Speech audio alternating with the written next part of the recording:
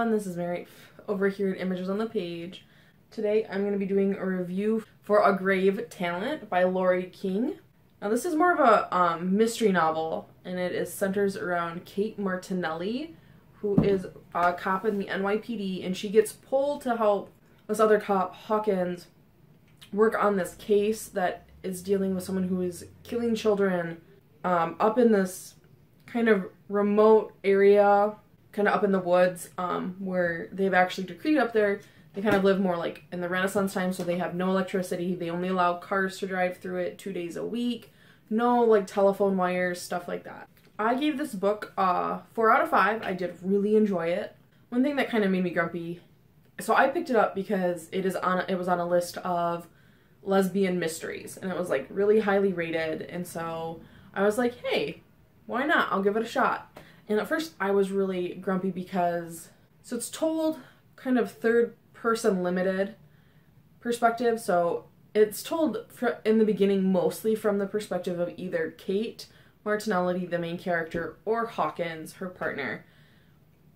But so Kate is a lesbian, and like through the first whole third of the book, we only know her partner's name, and it's Lee, and Kate never talks about her partner and never like alludes to their gender, and like never really even talks about her home life. And at first this made me really grumpy, because I was just like, really? Like, are we gonna do this? Like, you want it to be a big reveal, like surprise?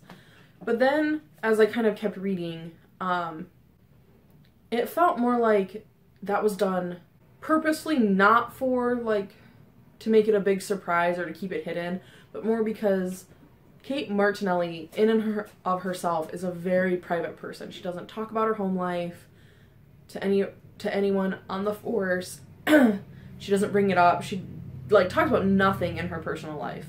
And so the writing style, like in the beginning, definitely reflects that. It is very distancing, it is very separated, and it is very much like us just kind of watching these things happen. And as the book progresses, the writing style itself makes you feel like you are becoming closer to Kate as Kate starts to open up. So that actually was kind of a really interesting thing as the story progressed, the fact that that happens, or at least that it feels like that happens. One thing that I wasn't the biggest fan of is kind of the jump in time. Now that's it. I don't mean that they jump from like present day to past day in a flashback, but there'll be like something going on.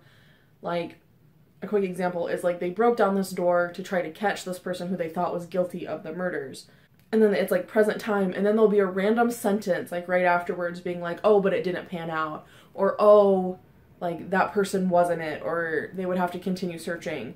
And it felt more like it was jumping to the future, but only for like that sentence or 2 sentences. And that was kind of really confusing, because like you're in, like the way it's written is kind of more in the moment. It is like, I mean, it's not written in present tense, it is written mostly in past tense, like it had happened, but you still feel very connected to the events of the story. And when they do that, it kind of throws you for a loop a little bit. Now this book was also very long. I was not anticipating how long it would take me to read it. The writing style is very dense. There are times where it feels very formal.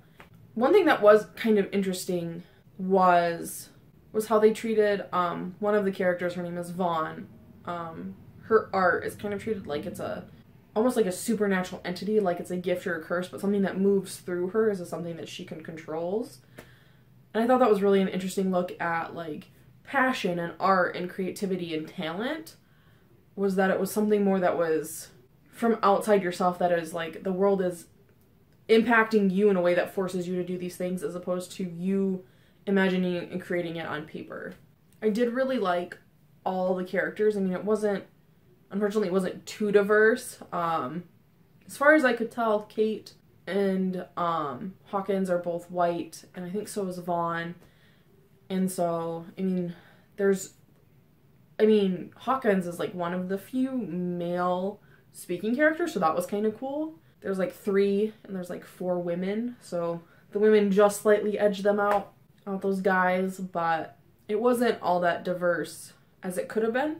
But I did think that the characters were really well developed. They didn't really feel like caricatures of who they could have been.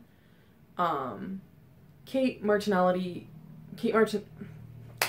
gonna say Kate, like, is a lesbian cop, but she isn't portrayed as like the normal, tough, masculine looking female, which is nothing wrong, but like that is usually the stereotype for, it seems like, women who are lesbians in the police force. And like Hawkins can be this gruff guy, but he also seems pretty sensitive and he knows a lot about art. And so they're just very well, richly developed characters.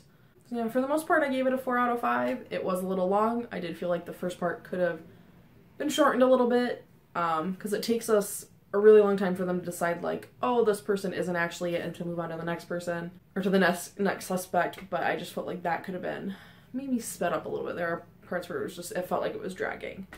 And so until the next video, ta-ta for now!